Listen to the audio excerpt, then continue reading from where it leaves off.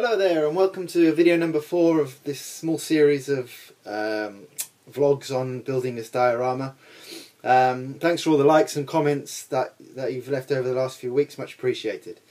Okay, so this is where I am right now. As you might be able to see, I've added the first figure. I want to start getting some things moving now and get some stuff onto the build. So this is the first one. He's just sitting there. He's going to have a bottle of wine with him soon. The first few kits that next few kits rather that I've got Miniart's cart.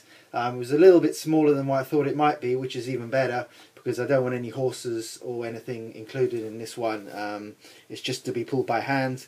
So the cart, although I don't know exactly where it's going to go, we'll go roughly positioned about there. And I've got MK35's man leaning back, and here the idea is that he's pulled it along. It's going to be filled with possessions and baggage and luggage. There'll be something like that. So that's a nice little kit that's just been put together and given a primer of black, and then I'll start working on that soon. I've also got Verlinden's Chow Time German tankers. They've been put together pretty much as they came out of the box, and again just been given a prime with a grey car spray paint. This one I've actually put a hornet's head on, a laughing one, and a cap, and they'll be positioned somewhere around that area. So they'll go and fit in pretty well. And also Stalingrad's old lady, just painted her bag so far again, although I've given her a spray of grey primer. A nice little figure to put together, and that should complement the dio pretty nicely. So firstly, a quick brief tour of the building and the model. I've added a year date at the top of the building, just to add a bit of interest and some detail. And then coming around down the bottom, there's the first figure that we've added. I've also put some posters and some notices onto the walls of the dio, again to add some detail. I've used some of Mini Nature's ivy, dead ivy, onto the walls. As you can see here, that's how it comes. There's two different types that I've used there. One is dead ivy, but although it is set in the winter, I wasn't very happy with the colour, so I've added a few more leaves of some dried mint leaves, and then I've given it a dry brushing of various different green colours just to give it a bit more depth of colour. On the grass on the side of the building, you might be able to make out some of this moss that I've picked up from outside the house. Basically all that is this stuff. This is similar, although not exactly the same. And all I just do is individually pick off all these little threads, these little bulbs, and then just plant them in the ground, and they look like little flowers. It looks quite nice. The area that I'm working on now is the park area where the fence is going to go. I've just started working on the fence now, and the idea is this part is going to go like that, and this part will be here like so. I've started painting it blue, but next I've used the hairspray effect. It's got this cream colour. The original colour is this one. I've sprayed it with some hairspray, then painting it in a couple of light coats of the blue, and then I'll start chipping it to give it a worn effect, make it look like the fence has been there for some time, and then finish it off with some oil washes and some pastels. Finally, the hole in the middle, as you can see there, that's for where the tree's going to go. And for that, I've just purchased some of this, some Gardeners Mate wire. There's various different videos on YouTube, for example, you can find to build a tree from wire. This is the first time I've ever done anything like that, so it should be pretty interesting. And I want it to look like a dead tree, so there'll be no leaves, it'll just be the branches. So we'll see how that one goes as well.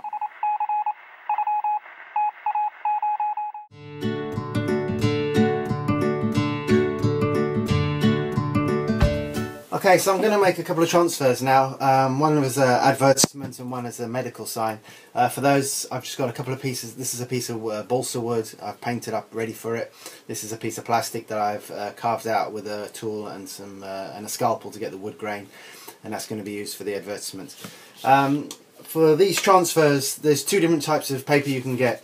This one is a white sheet, depending on what sort of transfer you want. So I've done one of each just to show the difference between the two once they're cut out. And this one is a clearer one. Again, it'll be a bit more explained once the transfers are made. So first thing I have to do is to cut these pieces out. They're just printed onto A4 sheets of paper, just with a normal inkjet printer, normal ink. Just the difference is these are special paper you can get from eBay, Amazon, places quite easily. Okay, so now they're cut out. I don't usually cut them out individually, I just cut out a strip because now they have to be made waterproof, and to do that I choose a clear super sealer, gloss sealer, and what that does, it just creates a coating on it that makes it waterproof. Otherwise, if you put it from here, if you put it straight into the water, all the colours would run because they're not waterproof. So this makes it waterproof.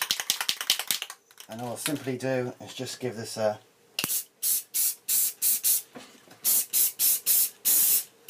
quick spray like that, leave it to dry, and then normally I give it another coating just to be safe, a second coating, leave it to dry, and then we can actually start to cut them off the actual pieces of paper proper. Okay, so I've cut the transfers out now, as close as I can to the size of the card that I want them to go on. Like I mentioned before, one is clear and one is white, depending on what sort of transfer you need it for.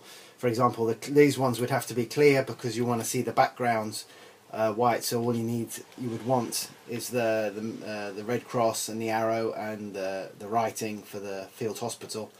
As opposed to this one, you wouldn't want a clear background. You would want all of this to cover all of that side, if that makes sense. So because there's one of each here, we can see the difference between the two transfers. So now all I'm just going to do is drop them into just pure plain water and get them off the backing paper. So this is soaked now for just a couple of minutes, and you can see it slides right off the paper, and you can now see the difference between the two. This is the white paper, which obviously is a solid block, and the other one is the one that we do want for this transfer, is the clear one, and that just leaves the writing and the arrow as opposed to the whole thing. There you go, see? And then now we'll just transfer this straight onto our wooden board. Okay, so I've cut the transfer out to size and attached it to the little piece of wood. To attach it, I use Johnson's clear floor varnish, just to give it a bit of an adhesive, and then once it's on, just give it another little coat, and it helps to keep it in place. There are other products obviously that you can buy. Microset is the one we normally use for transfers from the boxes, but this transfer paper is slightly thicker, and I find that the Microset sometimes crinkle it, the transfer, and make it a little bit wrinkly, whereas the Johnson's Clear is normally pretty good. And once that's on and it's dried, that's pretty much it. It might be slightly glossy, and that's sometimes from the paper or from the gloss sealer that we've used. So to render that, I just use a little bit of matte varnish, a couple of coats of that, and that'll give it more of a buff finish and take that shine off. Okay, so I've put the other two designs in now, with the two different transfer papers. Now this is the clear one, and again this is the one we don't want because it is totally clear. You can't really make out any detail, any writing. That was the paper that we used the sign for. This is the one we do want, and this was on the white paper, and this one will come straight off just as it looked like when it was on the paper, and that's the one we want. So just place it onto the paper and just dry it off, and then I can attach it to the plastic.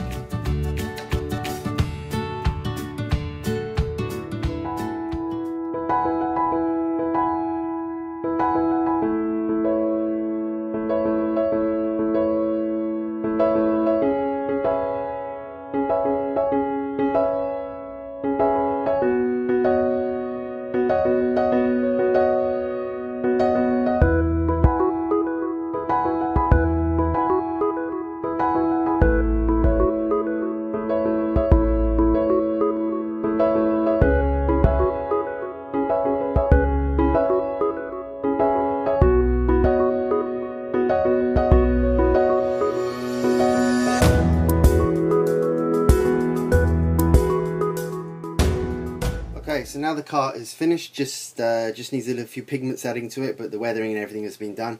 So although I haven't got the contents of the cart yet, I'm still waiting for those to be on order. They're out of stock at the moment from Stalingrad, as is in one other figure. I wanted to get this onto the model to start building around it.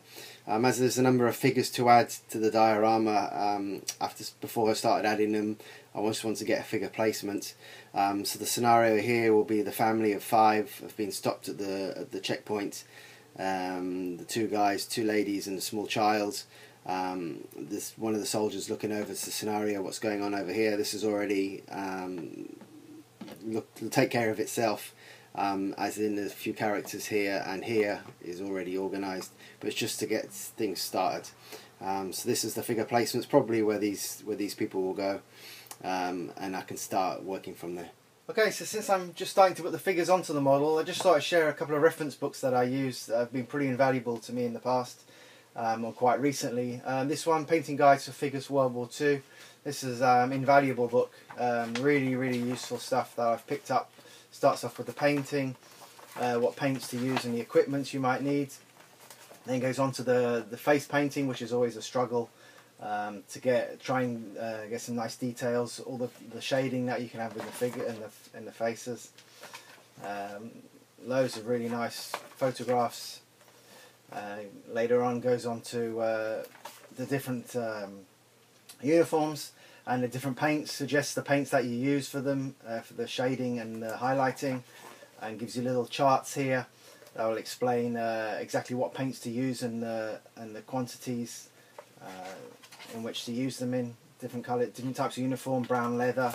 Onto the German camouflage, again really highly detailed explanations, quite simple to follow.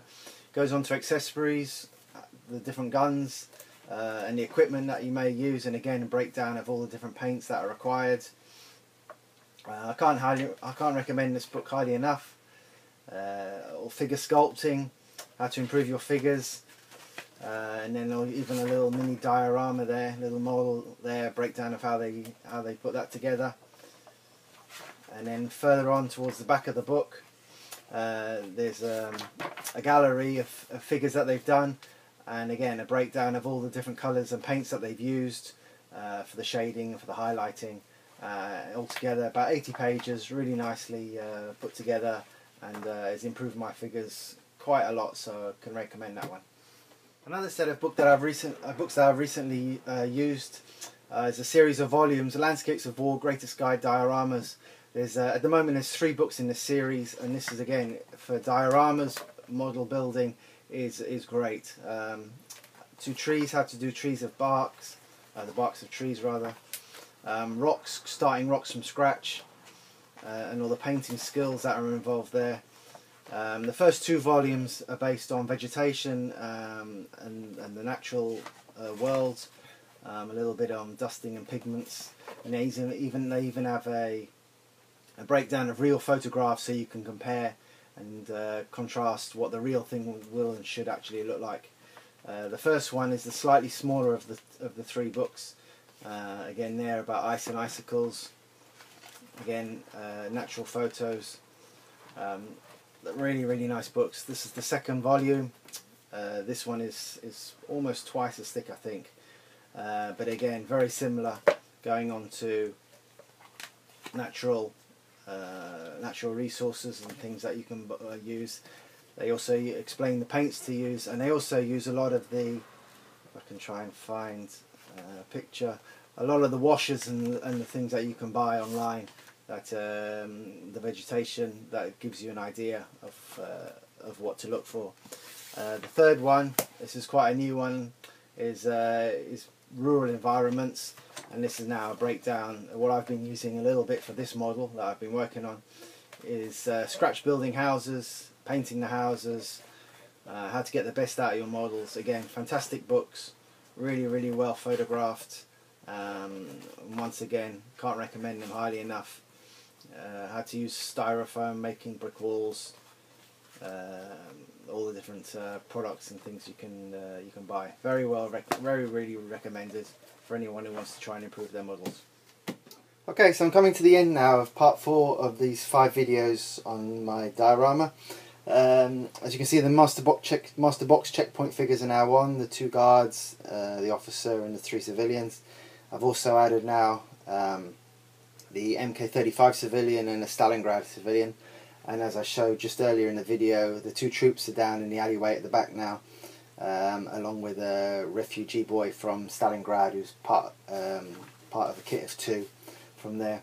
One thing I did realise just before was I hadn't made room for the poles for the tram that are going to go on, so I had to shift up the car a little bit just to move it up, so I got some space in the corner and in this corner here. This is still loose, this was just to help me, but the pole will go there into the corner, and then they'll be attached with wires to attach the 2 together. Just recently come down, I've got Miniart champagne cognac bottles and crates. This comes really nice set. This comes in with 6 of each, 6 crates for the champagne, 6 for the cognac, all done nicely, and then all the bottles to go with it, along with the transfers. So I'll start putting those together. I've actually begun putting them together, as you can see, and those are going to be painted and dotted around towards the back here where this group of guys will be drinking. That's the next part I'll be working on. A little civilian child will also be there. I'm just waiting now for some kit from Stalingrad, one for the contents of the cart and another one for the corner here. So that should be on its way pretty soon, and then everything will start becoming together and to finish off. One thing I have still to do as well is to add the plaque at the front. I got this idea from another model I saw on the internet, comprising of photos from the time period that I've used to get ideas for this model. Photos from of the civilians and refugees, and also a little bit of text that I've researched from some books to create the situation that these guys were in and how terrible it was for them.